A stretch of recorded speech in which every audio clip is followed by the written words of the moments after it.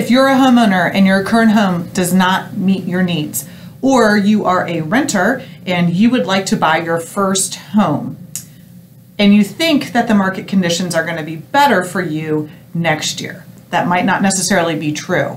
So in this video, I'm going to cover the top 2 reasons why buying now is better than buying later. So you're thinking about buying a home next year. So let's talk about 2 things you need to be asking yourself. 1, where are home values going to be next year? And 2, where are the interest rates going to be this next year? Where are home prices going to be this next year? So I have some data here in front of me, and in the 3 major housing industry entities have made their estimates of what home value growth is going to be in 2022. So here are their forecasts. Fannie Mae says 7.4% growth. Freddie Mac says 7% growth. And the Mortgage Bankers Association says 5.2% growth. According to the National Association of Realtors, the average home price in the United States of America right now is $353,900. So if we use the average of those 3 price projections earlier, the average is 6.53%. So that average home at $353,900, if it went up 6.53% next year, that house will be worth $377,010. That is an increase of $23,110 just because you waited. But wait, there's more. Interest rates are projected to go up as well. Today, Freddie Mac estimates that the average 30-year fixed rate mortgage in the 4th quarter of this year, which is 2021, will be 2.8%, and that is true as of the recording of this video. However, most experts do believe that mortgage interest rates are going to rise as the economy recovers, and we have that little bit of inflation, and the increase in interest rates is one of the ways to handle the inflation. So here are some forecasts from these major entities for the 4th quarter of 2022. Fannie Mae expects interest rates to be at 3.4%, Freddie Mac 3.8%, and the Mortgage Bankers Association at 4%. So these are historically low rates, as you are well aware. It's been beaten into your head. But this averages out to an interest rate of 3.73%.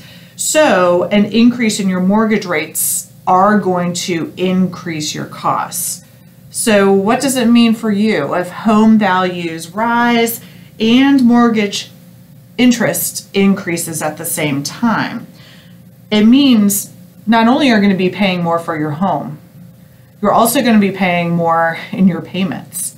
And it's a double whammy. You have more principal and your interest rate is higher.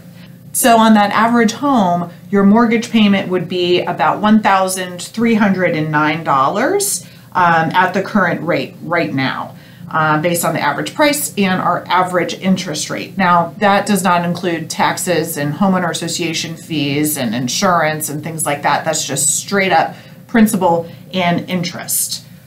That very same house, 1 year from now, that could cost $377,000 at an interest rate of 3.73%. Your monthly mortgage payment, even putting 10% down, is going to be $1,569. That's a difference of almost $260 a month. That's over $3,000 more a year and $93,000 more over the course of the loan. So just by waiting, you're going to be spending $93,000 more over the life of the loan. Add that to the $23,000 home value, the increase in the home value this year. And if you wait, the total net worth increase you could gain by buying this year with that gain is $115,000. So that is the savings, $93,000 savings in the mortgage because of that interest rate. And you also save $23,000 because the price didn't increase. So bottom line is this: buy now. Buying today is not as good as it was buying yesterday. So get out there and start looking at homes. Your buying power is stronger now than it will be in all of 2020. So please keep that in mind. I know there isn't a lot of inventory out there. If you're working with a professional, we can help find you a house. We can write letters. We can knock on doors. We can find houses for you that aren't even on the market right now. So reach out to us. We'll be with you every step of the way and save all of that money by making your decisions now. See you next time.